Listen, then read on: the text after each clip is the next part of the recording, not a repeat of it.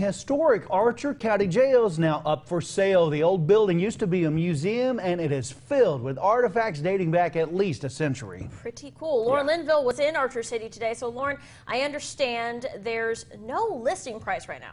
Yeah, Melanie, they're asking potential buyers to make offers of a minimum $5,000. Commissioner's Court will ultimately decide who gets the building and every bit of history it contains. 110-year-old building that used to house Archer County inmates, now home to thousands of historical artifacts, is up for sale. I've grown up with this building in place, many years before I was born, so it's neat to be a part of history changing hands. It served as Archer County Jail from 1910 until 1974. The building eventually became a museum full of items from historian Jack Lofton.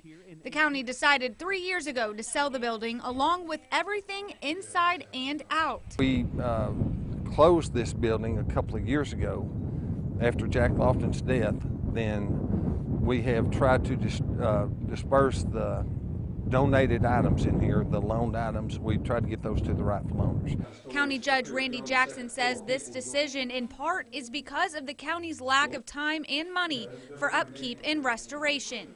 Judge Jackson called me, and at first I was like, oh, cool, and then I thought, oh, I'm sad, but still, and I think that's been everybody's reaction.